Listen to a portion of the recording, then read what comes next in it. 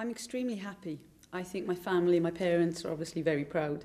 For me, it's a very happy feeling and an exciting feeling. I'm really looking forward to the future. Well, look, the women's game has changed hugely over the last 4 to 5 years with regards to the input from FIFA, UEFA, with regards to the situation in Britain as a whole.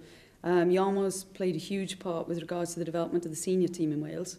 And I'm very grateful for the state it is at the moment that I'm very pleased to be coming in and taking over from him.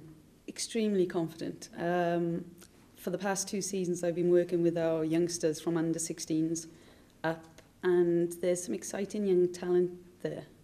There's some really nice kids as well who could potentially have a huge future in the game, and I'm really looking forward to playing a part in those futures.